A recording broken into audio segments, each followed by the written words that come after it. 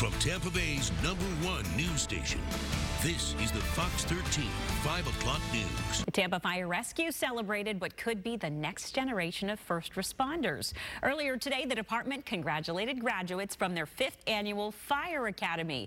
The program is designed to educate high school students about fire-related careers. The graduates received their certificates of completion from Tampa's Fire Chief Barbara Tripp. This summer, they learned much more than putting out fires. They leave here with certifications in teen mental health, CPR first aid, and workplace ethics, along with them getting hands-on experience on some of the roles that first responders do in the community. The program is a collaboration between the city's Fire Rescue Department and Corporation to Develop Communities organization.